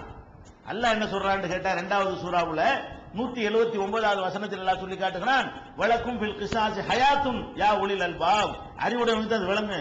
அறிவுடைய மக்களே, இந்த கொலைக்கு மரண தண்டனை நான் சொல்றேனே, நீங்க என்ன உயிரை எடுக்கிறேன்னு நினைச்சிட்டு இருக்கிறீங்க? இல்ல, உயிருக்கு உத்தரவாதம் அங்கதான் இருக்குது. ஒருத்தனுக்கு தான் நீ எடுப்ப. ஒருத்தன் தலை எடுத்தால் 100 பேர் வருஷத்துக்கு மாசத்துக்கு கொல்லப்படுறான, அது நிறுத்தப்படும். சிட்டியில சென்னையில மாசம் 100 பேர் கொல்லப்படுறான், அது நிறுத்தப்படுமா இல்லையா? நாடு முழுவதும் பல்லாயிரம் பேர் கொல்லப்படுறான். இந்த பல்லாயிரம் பேர் உயிரை எது பாதுகாக்கு? ஒருத்தனை கொண்டாந்து நிப்பாட்டி அதையும் லைவ்ல விட்டு அப்படி அறுத்து சீவி எரிஞ்சோம்னு சொன்னா அதை உலகமெல்லாம் பார்த்துக்கிட்டு இருந்துச்சுன்னு சொன்னா எவனுக்கு கத்தி எடுக்க தைரியம் வரும்? எவன் துப்பாக்கி எடுத்து சுட்டு போடுவான்? அப்ப இந்த மாதிரி ஒரு கடுமை குற்றவாளிகள் விஷயத்துல கடும் போக்கை தான் கையாள வேண்டும் அப்படின்னு சொல்லி இஸ்லாம் என்ன பண்ணுது? இந்த குற்றங்களுக்கு தண்டனை கொலைக்கு மட்டும் இல்ல, எல்லாத்துக்கும் எல்லாம் சொல்லி காட்டுறான். எப்படி சொல்றான்னு கேட்டா, ஒரு கொலைக்கு கீழே என் கையை வெட்டிட்டான், என் விரலை வெட்டி விட்டான், என் மூக்க அறுத்து விட்டான், என் கண்ணை நோண்டி விட்டான், என் பல்ல உடைச்சு விட்டான், என் காலை வெட்டி விட்டான், காயம் ஏற்படுத்தி விட்டான், பெரிய ஆழமான காயம் ஏற்படுத்திட்டான். அப்படி இந்த மாதிரி எவ்வளவோ தவறுகள் ஒரு மனிதன் இன்னொரு மனிதனுக்கு செய்கிறான். இதுக்கு கொலைக்கு மரண தண்டனையோட இஸ்லாம் நிறுத்திக்கல, இதுக்கும் சொல்லுது தண்டனை. எப்படி சொல்லுது? கத்தபுனா அலைஹிம் ஃபீஹா, அவர்களுக்கு நாம் விதியாக சட்டமாக ஆக்கி இருக்கிறோம். என்ன ஆக்கி இருக்கிறோம்? அன்னன் நப்ஸ பின் நப்ஸி, உயிருக்கு உயிர் தான். நீ எடுத்தது உயிராயிருந்தால் உன் உயிரை அரசாங்கம் எடுக்க வேண்டும். உயிருக்கு உயிர். ஒல் ஐன பில் ஐனி, கண்ணுக்கு கண்ணு. என் கண்ணை நோண்டிட்டான்னு சொன்னா கவர்மெண்ட் பிடிச்சி போய் என்ன செய்யணும்? அவன் கண்ணை நோண்டணும். அப்பதான் கண்ணு பறி போன எனக்கு மனவே, உனக்கு ஒரு மாதிரியா தெரியும். நீ யாரை இதுல பாக்கணும்? அவனை பாரு. கண்ணை ஏற்கனவே பறி கொடுத்துக்கிறான்ல, அவன்கிட்ட போய் கேளு, அடே உன் கண்ணை நோண்டினதுக்காக வேண்டி நாங்க 1 மாசம் சோறு போடவான்னு கேளு. ஒத்துக்குருவானா? உங்க அண்ணன் நோண்டி இருக்கிறான்ல, அவனுக்கு 1 மாதம் ஜெயில் தண்டனை கொடுத்து அவனுக்கு நாங்க எல்லா வசதி செஞ்சு கொடுத்து அவனுக்கு சோற போட்டு அனுப்பி வைக்கிட்டுமான்னு கேட்டா ஒத்துக்குருவானா? நீங்க எல்லாரும் வேற மாதிரி நினைச்சாலும் இதுல முடிவு செய்யறதுக்கு தகுதி படைச்சவன் யாரு? ஏற்கனவே கண்ணை பறி கொடுத்தவன். அவங்கிட்ட கேட்கணும், உன் கண்ணை நோண்டினவனுக்கு என்ன? அவங்க கண்ணை நோண்டுமான்ல. அல்ல எங்க இருந்து பேசுறான் பாத்தீங்களா? அவன் இடத்துல உட்கார்ந்து பேசுறான். அல்ல அதாவது பாதிக்கப்பட்டவனுடைய நியாயத்தை எவனும் பேச மாட்டேங்கிறான், படைச்ச இறைவன் பேசுகிறான். அவன் நிலையிலிருந்து உயர்ந்த இடத்துல இருந்து பேசாம பாதிக்கப்பட்டு துடிப்பான அங்க நின்றுறான். கண்ணு கண்ணை ஏறா இந்த அந்த ரேஞ்சில் இறங்கி எல்லாம் என்ன செய்யறான்? நம்ம உணர்வுகளுக்கு மதிப்படுத்தி சட்டம் போடுறதை பார்க்கிறோம். அப்ப அண்ணன் நப்ச பின் நப்சி, உயிருக்கு உயிர். ஒல் ஐன பில் ஐனி, கண்ணுக்கு கண். ஒல் அன்ப பில் அன்பி, மூக்குக்கு மூக்குதான். ஒல் உதுன பில் உதுனி, காதுக்கு காதுதான். ஒல் சின்ன பில் சின்னி, காயங்களுக்கு பல்லுக்கு பல்லுதான். ஒல் ஜுருஹ கிசாஸ், காயங்களுக்கும் அது போல காயப்படுத்துவதுதான். உன்னை காயப்படுத்தினானா அதே மாதிரி படுத்து. நமக்கு இஸ்லாம் எப்படி சட்டத்தை கொண்டு வருதுன்னு பாருங்க. நாட்டில எல்லாரும் பயப்படணும். எதுக்கு பயப்படணும்? அடுத்தவனுக்கு அநியாயம் செய்ய அனைவரும் பயப்பட வேண்டும். நானும் உனக்கு செய்யக்கூடாது, நீ எனக்கு செய்யக்கூடாது, யாரும் யாருக்கும் செய்யக்கூடாது.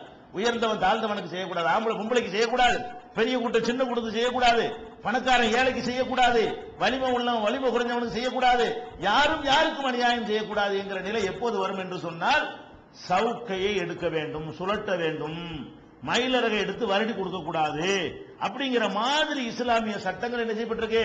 உருவாக்கப்பட்டிருக்கிறது. இதை அமல்படுத்தினார்களே ஆனால் உலகத்தில் சுபிச்சம் ஏற்படுமா இல்லையா? உலகத்தில் சட்டம் ஒழுங்கு பிரச்சனை வருமா? நம்ம பாதுகாப்பா இருப்போமே. அது மாதிரி இஸ்லாம் சொல்லுகிறது. அதே மாதிரி கற்பழிக்கிறான், கற்பழிக்கிறது இந்த ஆசைக்கு என்னங்க மறுத்தெல்லாம் சொல்லி காட்டுறாரு. கற்பழிக்கிறதுக்கு என்ன தண்டனை?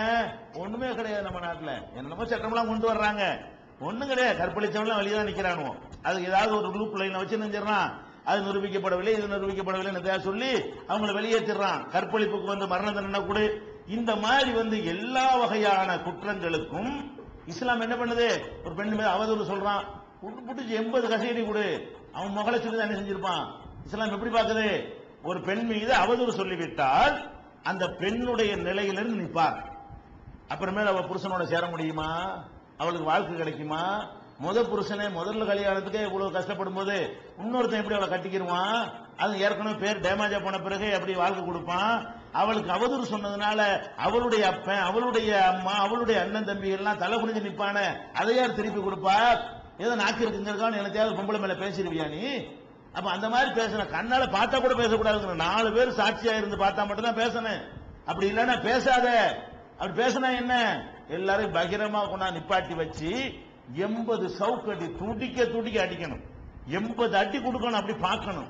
உலகமெல்லாம் இத்தனை சகாபாக்கள் அடி வாங்கி இருக்கிறாங்க. ஆயிஷா நாயகின் மீது அவதூறு சொன்னதற்காக வேண்டி சகாபாக்கள் பார்க்காம நினைஞ்சாங்க.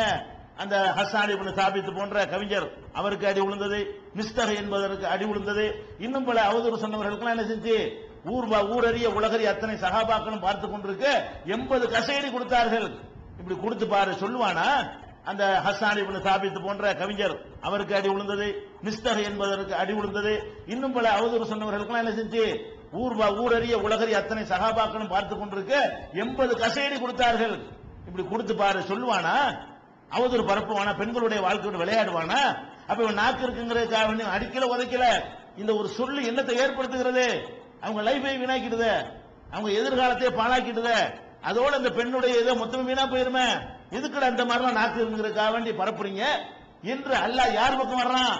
பாதிக்கப்பட்ட அவங்க நிலையில இருந்து அந்த பாதிக்கப்பட்டவர்கள் எப்படி இருந்தால் நல்லா இருக்கும் ஆசைப்படுவாங்களோ அப்படி இருக்கா இல்லையா அந்த சட்டம்? இந்த ஒவ்வொரு சட்டத்தையும் பாருங்க. கொலை செய்யப்பட்டவனுடைய சொந்தக்காரங்க எப்படியோ அது மாதிரி சட்டம்.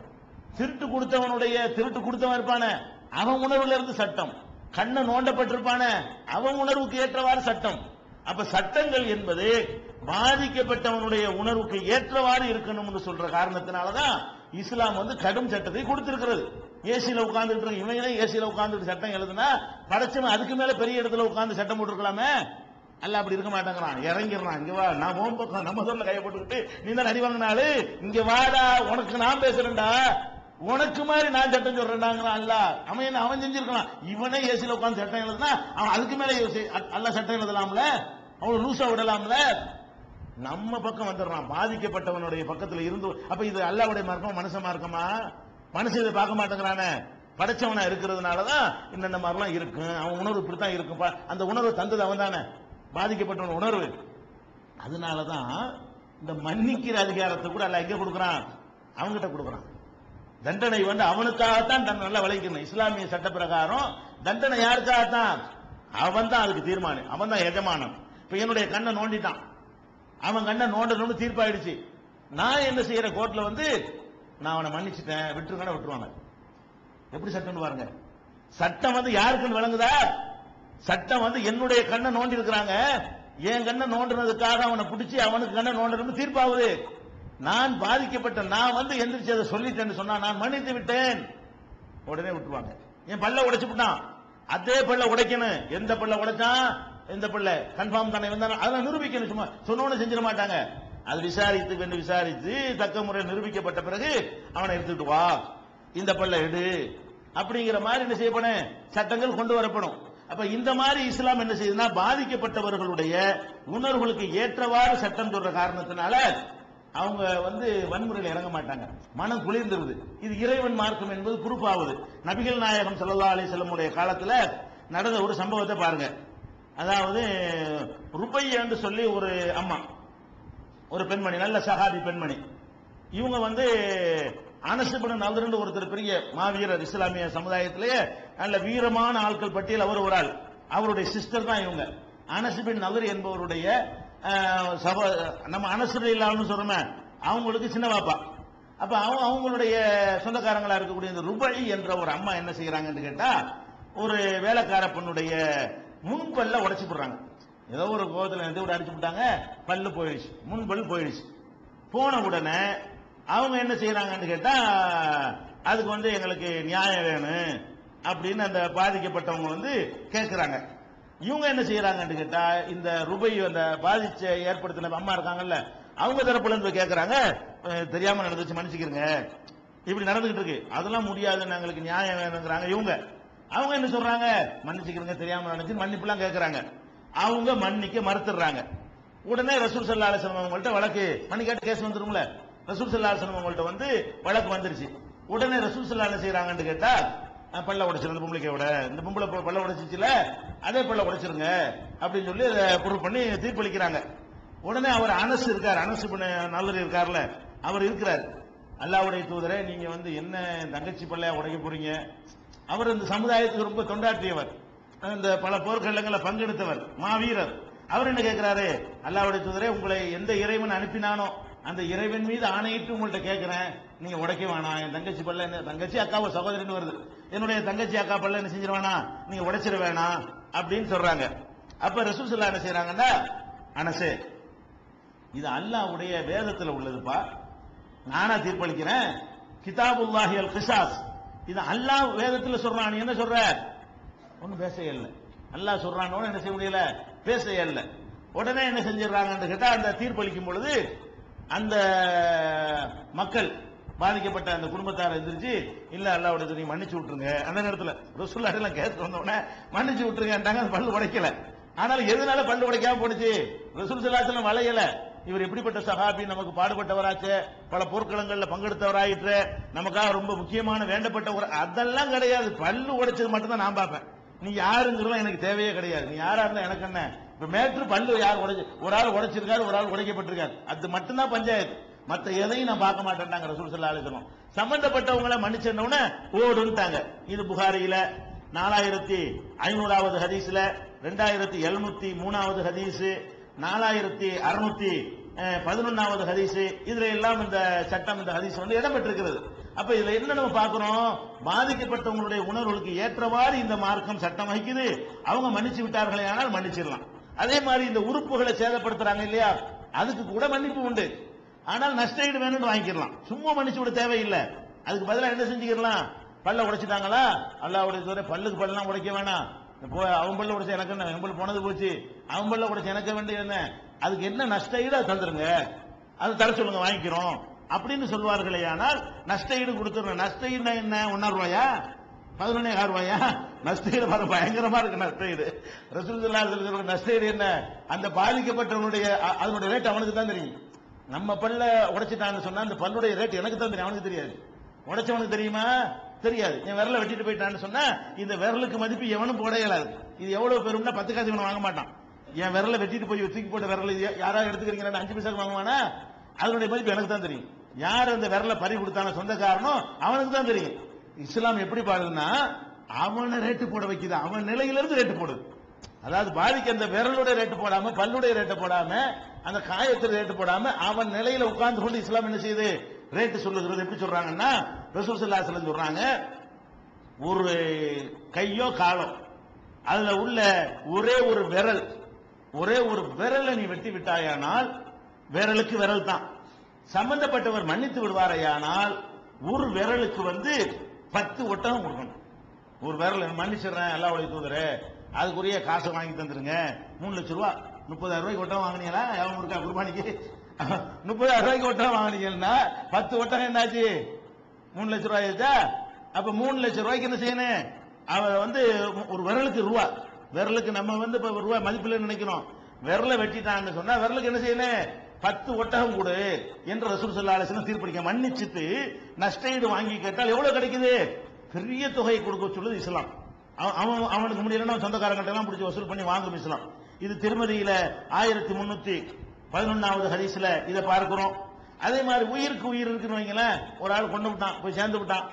இவங்கெல்லாம் என்ன பண்றாங்க? அந்த சம்பந்தப்பட்டவங்க போய் கெஞ்சுறாங்க, தெரியாதனமா பண்ணிட்டோமா, ஏதோ கோபத்தில் செஞ்சுட்டேன், வேணும்னு நான் செய்யல. அவங்கள அதை திருப்தி அடைகிறாங்க. ஏதோ கோபத்திலே அப்படி செஞ்சிருவான்ல ஒரு மனுஷன், திருப்தி அடைகிறாங்க, மன்னிச்சு விட்டுருங்க. மன்னிச்சுட்டு அதுக்கு நஷ்டஈடு கொடுக்கணும்ல. அதுக்கு மன்னித்து பிறகு மன்னித்து விட்டார்களே ஆனால் அதுக்கு என்ன நஷ்டஈடு என்று சொன்னால் 100 ஒட்டகம் கொடுக்கணும். ஒரு மனுஷனை கொலை செஞ்சதுக்காக மன்னித்து விட்டுட்டோம்னு சொன்னா இவன் என்ன கொடுக்கணும்? 100 ஒட்டகம் 30 லட்சம் ரூபாய் ஆச்சுன்னு வைங்களேன். நம்ம இந்த கணக்குப்படி ஏறக்குறைய 1/4 கோடி ரூபாய் கொடுக்கணும். ஒரு மனுஷனை கொலை பண்ணுனா நஷ்டஈடு எவ்வளவு? நம்ம இன்சூரன்ஸ்ல கொடுப்பான 15,000 20,000 ரூபாய், அதெல்லாம் கிடையாது இஸ்லாமிய நாட்டில். இஸ்லாமிய ஆட்சியில பாருங்க, மனிதனுடைய உயிரை கொலை செஞ்சவன்ட்டு நஷ்டஈடு எவ்வளவு வாங்கி கொடுக்குது? 30, 35, 40 லட்சம் ரூபாய்கிட்ட வரும். அந்த மாதிரி இருக்குது. அதே மாதிரி மூக்கு இருக்குன்னு வைங்களேன். மூக்கை வச்சிட்டான்னு சொன்னா பாருங்க, உயிரையும் மூக்கையும் இஸ்லாம் ஒரே மாதிரி பாக்குது. நான் அன்னைக்கே சொன்னேன், மூக்கலாடி மனசு தெருவு நடமாட முடியாது. கைக்கு கூட விரலுக்கு கூட என்ன செஞ்சிருக்கு? அது 10 ஒட்டகம் சொல்லிட்டு மூக்க மொத்தமா அறுத்து எடுத்துக்கிட்டான். அதுக்கு 100 ஒட்டகம். அதாவது உசுர கொலை செஞ்சாலும் 100 ஒட்டகம். இந்த மூக்கு இல்லைன்னு கொஞ்சம் கற்பனை பண்ணி பாருங்க, எது இல்லாம நீ நடமாடிட முடியும்? மூக்கு இல்லாம வெளியே போகவே முடியாது, பேய் மாதிரி இருக்குன்னு சொன்னா இல்லையா? இப்படி இருந்தா பல பல பிரச்சனைகள் இருக்கிறது. அப்ப மூக்க ஒருத்தன் வெட்டிட்டான்னு சொன்னா அதுக்கு 100 ஒட்டகம் கொடுக்கணும் அப்படிங்கிறாங்க. அதே மாதிரி மூளை, இந்த எலும்புல மூளை இருக்கும்ல, எலும்புல மூளை இருக்கு, உள்ளுக்கு இருக்கும்ல, உறிஞ்சு சாப்பிடுவோமே, அதுக்குள்ள போற அளவுக்கு வெட்டுக்காயம் வெட்டு சதையையும் கடந்து எலும்பையும் கடந்து அந்த எலும்புல உள்ள மூளை வெளியே தெரிகிற அளவுக்கு இருக்கிறது. அப்படி இருந்தால் ஒரு உயிருக்கு என்ன ரேட்டோ அதுல 3ல் 1. இதெல்லாம் மன்னிச்சா தானா? இதெல்லாம் எப்பதான் முடியாது. அதே மாதிரி அவனை வெட்டுண்டாதான் சம்பந்தப்பட்டவன் அதே மாதிரி வெட்டுன்னு சொல்லிட்டான்னா அதுதான் அவனே மனம் குளிர்ந்து போயிட்டு போகுது. எனக்கு தானே வெட்டினா, நான் அது பிரச்சனை ஆகல, எனக்கு தர சொல்லுங்க அப்படின்னு சொன்னா 33 ஒட்டகம் கொடுத்துட வேண்டியதான். ஒரு உயிருக்கு 100 ஒட்டகம் சொன்னா 1/3 கொடுக்கணும். 33 ஒட்டகமும் ஒரு ஒட்டகத்துல 3ல் 1 34 ஒட்டகம் வைங்களேன். 34 ஒட்டகத்து ரேட்டை போட்டு என்ன செய்யணும்? அவனுக்கு அதை கொடுத்தாகணும். இது மாதிரி இருக்கிறத பாக்குறோம். அதே மாதிரி ஈட்டினால குத்துறான், உள்ள வயிற்றுல குத்திடுறான், மண்டையில குத்திடுறான். இது மாதிரி இருக்குமே ஆனாலும் 1/3 கொடுக்கணும். ஈட்டினால குத்தி விட்டால், வயிற்றுல குத்தி விட்டால் ஒரு 100 ஒட்டகத்துல 1/3 34 ஒட்டகம் கொடுக்கணும் இருக்கிறது.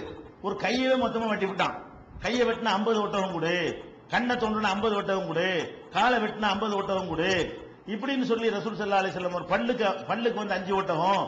இந்த மாதிரி எல்லாம் ரசூல் ஸல்லல்லாஹு அலைஹி வஸல்லம் அவர்கள் என்ன எதுக்கு சொல்றோம்னு கேட்டா, இது நசையில 4774வது ஹதீஸ்ல இடம் பெற்றிருக்கிறது.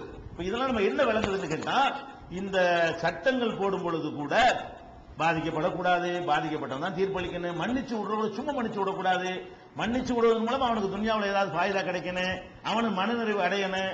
இப்படி ஒரு சட்டம் உலகத்துல எங்கேயும் பார்க்க இயலாது. பாதிக்கப்பட்டவர்களுக்கு இவ்வளவு நியாயம் வழங்கக்கூடிய ஒரு நிலையை பார்க்க இயலாது. இந்த மாதிரியான ஒரு சட்டத்தை அல்லாஹ் ரப்பல் ஆலமீன் அரசியல்ங்கிற அடிப்படையில் தந்திருக்கிறான். இதை அமுல்படுத்தி காட்டினார்களே ஆனால் உலகத்தில் என்ன இருக்காது, எந்த விதமான பிரச்சனை ஏற்படாது. அடுத்தது முஸ்லிம்களுக்கு 3வது ஒரு வாக்குறுதி இஸ்லாம் தருகிறது. என்னன்னு கேட்டா, இந்த மாதிரி தப்ப நம்ம செஞ்சிட்டோம், எதுக்கெல்லாம் தண்டனை இருக்கோ அதை செஞ்சிட்டோம். இந்த தண்டனையை வழங்குனதுனால அரசாங்கத்துக்கு கோபம் வரும்ல, அது வரக்கூடாது. அதுக்காக வேண்டி இஸ்லாம் என்ன சொல்லுதுன்னு கேட்டா, நீ ஒரு தப்பை செஞ்சுட்ட, திருடிட்ட, உன்னை கையும் களமா பிடிச்சுட்டாங்க, கையை வெட்டிட்டாங்க, நீ கவலைப்படாத, திருந்திக்க. அந்த திருட்டுங்கிறது அது மன்னிப்பாயிரும், நீ அப்படி எடுத்துட்டு போயிரு. மற்றதுக்கெல்லாம் மன்னிப்பு கேரண்டி கிடையாது. நம்ம திருடிட்டோம் மாட்டுல சட்டத்துல, அப்ப அதுக்கு இறைவன் நினைச்சா மன்னிக்கலாம், நினைச்சா மன்னிக்காம விட்டுறலாம். புடிச்சு கையை வெட்டிவிட்டாங்கன்னு வை, நீ தெரிஞ்சுட்டேன்னு வை, கொஸ்டினே வராது மறுமையில. அப்ப இந்த தண்டனைக்கு உட்பட்டவங்க கூட அதை மனநிறைவோடு ஏற்றுக்கொள்ளணும் என்கிற வகையில் இஸ்லாம் என்ன பண்ணுது, அந்த சட்டத்தை நமக்கு அமுல்படுத்துகிற ரசூல் ஸல்லல்லாஹு அலைஹி வஸல்லம் சொல்றாங்க, ஒமன் அஸாப மின் ذلك ஷையன், இதுல ஏதாவது ஒரு தவறை ஒருத்தன் செய்து விட்டு ஊகிப துன்யாவிலே அவன் தண்டிக்கப்பட்டு விட்டானே ஆனால் கஃபாரத்துன் லஹு, அந்த பாவத்துக்கு அதுவே பரிகாரமாக அமைந்து விடுகிறது.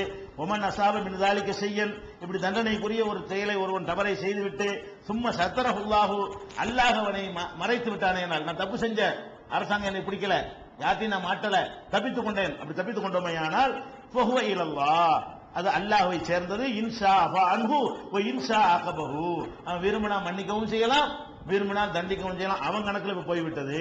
ஆனால் தண்டனை அனுபவிச்சிட்டோம்னு சொன்னால் இந்த கண்டிப்பா அது கொஸ்டின் கிடையாது.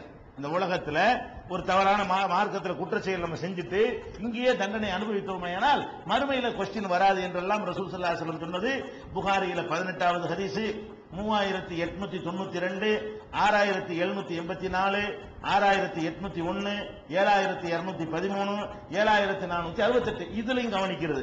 இன்னும் சொல்ல போனா இந்த சட்டங்கள்ல எங்கெல்லாம் ஓட்ட வருதுன்னா, நல்ல சட்டங்கள் இருக்கக்கூடிய நாடுகள்ல கூட ஆள் பார்த்து வளைஞ்சிச்சுன்னு வைங்க, அவுட். நல்ல சட்டத்தை போட்டு வச்சிருப்பான், யாருக்கு அந்த சட்டம் அமலாகும், நம்மள மாதிரி சாதாரண மக்களுக்கு அமலாகும். பெரிய லெவல்ல உள்ளவன் அதே தப்பு செய்வான், அவன் தப்பிச்சுக்கிடுவான். பெரிய லெவல்ல உள்ளவன் கொலை செய்வான், அவன் தப்பிச்சுக்கிடுவான். பெரிய லெவல்ல உள்ளவன் கொள்ளையடிப்பான், அவன் தப்பிச்சுக்கிடுவான். அப்படி இருந்தால் அந்த சட்டம் பயத்தை ஏற்படுத்துமா? சட்டம் ஒழுங்கத்தான் ஏற்படுத்தும். இவனுக்கு கோபம் வரும், பாதிக்கப்பட்டவனுக்கு, நம்ம இவங்கள்ட்ட நியாயம் கிடைக்காது, அதனால பணக்காரனுக்கு ஒரு நீதி, அதனால பெரிய தலைவனுக்கு ஒரு நீதி, எங்களுக்கு ஒரு நீதியான்னு கேட்பானா இல்லையா? அதுக்கும் இஸ்லாம் என்ன பண்ணுதுன்னு கேட்டா, நபிகள் நாயகம் ஸல்லல்லாஹு அலைஹி வஸல்லம் அவங்களுடைய காலத்துல மஹ்சூமியா, அவங்க பேர் பாத்திமான்னு ஒரு அம்மாவுடைய பேரு, மஹ்சூமியா என்கிற கோத்திரத்தை சேர்ந்தவங்க. அந்த மஹ்சூமியாண்ட யாருன்னு கேட்டா, குறைஷி குலத்துல ஒரு உட்பிரிவு. அன்னைக்கு இருந்த அரபு கோத்திரத்துல குறைஷிகள் தான் உயர்ந்த ஜாதி, இஸ்லாத்துல ஜாதி இல்ல. அந்த அறியாமை காலத்துல குறைஷ் கூட்டம்ங்கிறது உயர்ந்த ஜாதியாக கருதப்பட்டாங்க. அந்த உயர்ந்த ஜாதியில உள்ள ஒரு பெண்மணி வந்து என்ன செஞ்சிடறாங்க, திருடிடுறாங்க. திருட உடனே அவங்க பேசிக்கிறாங்க, நம்ம குடும்பத்து ஒரு பொம்பளைக்கு வந்து கையை வெட்டினா நம்ம கேவலமாச்ச அவங்க நினைக்கிறாங்க. ரசூலுல்லாஹ்வுடைய ஆட்சியில திருடினா கையை வெட்டி போடுவாங்க. இந்த அம்மா கை மேமா மாட்டிக்கிருச்சு, நம்ம சமுதாயத்தை சேர்ந்த ஒரு பெண்ணு ரசூலுல்லாஹ்ட்ட கொண்டு போனா கை போயிடும், நம்ம எப்படியாவது பேசி நம்ம ரசூலுல்லாஹ்வுக்கு முக்கியமா வேண்டப்பட்ட ஆள் யாருன்னு பிடிச்சி அவர் மூலமா நம்ம ரெக்கமெண்டுக்கு போவோம் அப்படின்னு யோசனை பண்ணி யாரை பிடிக்கிறாங்கன்னு கேட்டா உசாமாவை பிடிக்கிறார்கள். உசாமாண்டா யாரு? நபிகள் நாயகம் ஸல்லல்லாஹு அலைஹி வஸல்லம் அவர்கள் வந்து ஆரம்பத்தில் ஜெயித்னு ஒரு ஆள் எடுத்து வளர்த்தாங்க. வளர்ப்பு பிள்ளைக்கெல்லாம் தடை இல்லாத காலத்துல. அப்ப அந்த ஜெயிதுங்கிறவர சமுதாயத்தில் எப்படி சொன்னாங்கன்னா முகமதுடைய மகன் ஜெயிதுன்னு சொல்லுவாங்க. அப்படி ரசூலுல்லாஹ்வுடைய மகன் தான் ஜெயிதுன்னு பேசுற அளவுக்கு ஜெயிதுங்கிறவரை எடுத்து யார் வளர்த்தா? ரசூல் ஸல்லல்லாஹு அலைஹி வஸல்லம் வளர்த்தாங்க. ஆனால் பின்னாடி மகன் என்று சொல்லக்கூடாது, அது கிடையாது, வளர்ப்பு பிள்ளை இஸ்லாத்துல கிடையாதுன்னு சொன்ன பிறகு அப்படி சொல்வதை விட்டுட்டாங்க. ஆனா ஜெயிது மேல ரொம்ப பிரியம் வச்சிருந்தாங்க ரசூல் ஸல்லல்லாஹு அலைஹி வஸல்லம். அந்த ஜெயிதுடைய மகன் தான் உசாமா. அதாவது ஏறக்குறைய பேரப்புள்ள மாதிரி வைங்களேன், பேர இஸ்லாத்துல கிடையாது, அவரை மகன் மாதிரி நினைத்தார்களே. ஆனால் உசாமா மேல அவ்வளவு பிரியம் வச்சிருப்பாங்க. அந்த அந்த பிள்ளையை தூக்கி ரொம்ப சின்ன பிள்ளையில இருந்து தூக்கி வளர்த்தாங்க. அப்படி ரொம்ப அன்பு வச்சிருந்தாங்க. அந்த குறைஷியர்லாம் என்ன பேசிக்கிறாங்கன்னு கேட்டா, உசாமாவை அனுப்பி பேசணும்னு வைங்க, ரசூலுல்லாஹ் வந்து விழுந்துருவாங்க.